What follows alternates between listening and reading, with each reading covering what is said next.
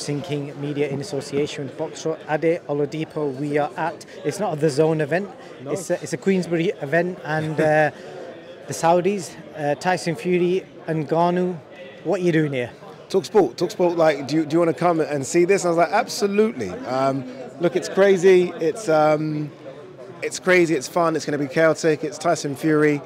It's NGANNOU. You've almost got to be here. I think if you cover the sport of boxing, if you even touch and like a bit of MMA, then how can you not be here? The WBC heavyweight champion's fighting. So, yeah, I'm intrigued to see what this press is going to be like, just because NGANNOU doesn't play. I've interviewed him before. He doesn't joke around. And Fury likes to kind of joke around a little bit. So it could be fireworks on the stage, you know. But, yeah, looking forward to it. Definitely. So we've got to ask you, I don't know what your understanding is. Obviously, most people, when they see Saudis, they think a skill challenge, but we've got a different organisation. I believe it's the same organisation that have been bringing wrestling to the Saudi Arabia. What do you understand of the two different companies or organisations? Very brief, very little. Obviously, so skills challenge obviously work alongside or do things with Eddie Hearn and AJ. This seems to be almost a rival organisation, if you like, doing their own thing. And I think it's good. I think it's good. Obviously, this kicks off Riyadh season, so it's festivals, it's events like this, it's carnivals.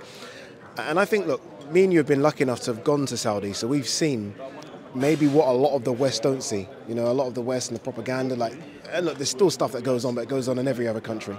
But I haven't been to Saudi a few times. I've enjoyed it. I've never had an issue at all. They've treated us wonderfully. I'm looking forward to going again.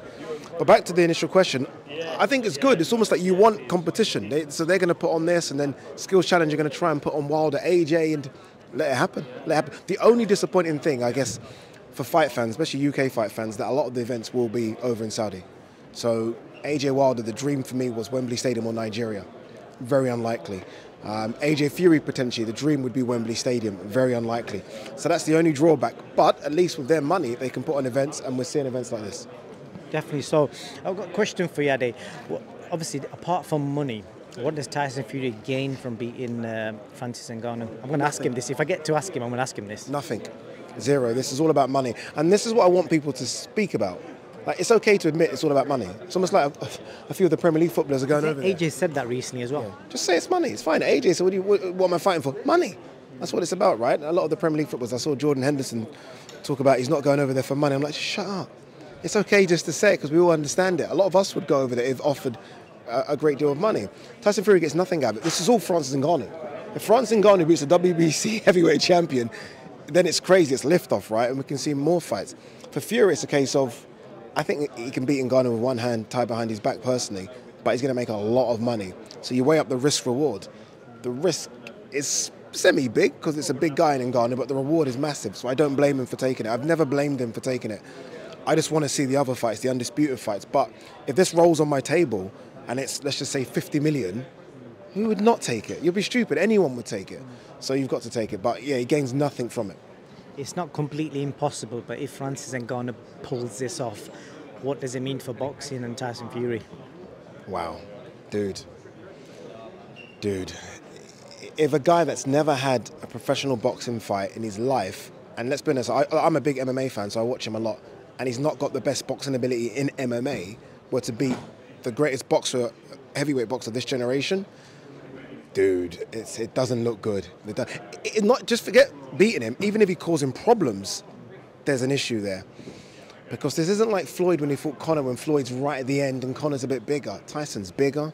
Tyson's still very much fresh, very serviceable, coming off a couple of easy wins against Chisora and White. I don't even know how to answer the question. I've not even thought about that. Like, for me, this is so one-sided. I can't even think about Ngannou beating him. But Ngannou's a big guy. I spoke to Chisora yesterday, and Chisora thinks that Ngannou can put him down, like he can clip him. And because he's so awkward, I mean, what kind of sparring do you even bring for Ngannou? You know, I don't think he knows what he's doing. So how do you prepare for that? So you never know, dude. You never know. Quick question on the pay-per-view numbers. Do you think this might be Mayweather-McGregor, which did 4.3 million worldwide? No chance. Absolutely no way, dude.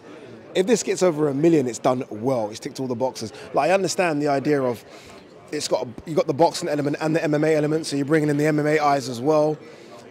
Ngannou was never really a draw in MMA like Conor was. Ngannou was never a draw in MMA like John Jones or Ronda Rousey. You know, I don't know if Ngannou's ever broken the 500,000 pay-per-view buys before, so you're not bringing a behemoth over. And Fury's done good numbers, but again, he's not Has he gone over 1 million once? I don't think he has. So, no, I think a million would do good. It's not going to do Garcia tank numbers. I guess they're going to have to work out the price point. Is it going to be UK £25 or is it going to be American $80? They have to get that correct. But I think 1 million nowadays is unbelievably good, and that's as far as it goes for me. Definitely. So I know you did a reaction on your YouTube channel, Oladipo, for those that are interested about the Chris. Of course they're interested. Yeah. For those that are interested, hit him and subscribe because your numbers are growing as well. The Chris Eubank Jr. win. Just want to quickly get your reaction to that. Just a short version of what you did on your own YouTube channel. Yeah, look, first of all, I thought it was a fantastic win. For a guy to have knocked you out last time, and I know that's controversial, was it the elbow, what it was, but regardless, the guy knocked you out. For you to get in there, change trainer, and completely outclass him, you've got to respect that, because I was with the thinking that Bomac can't teach him what he needs to teach him in a space of 6 weeks, and that's all they had with each other, 6 weeks, because obviously Bomac was getting Crawford ready. So I thought it was a fantastic performance. I think the best performance of his career, considering the pressure going into the fight.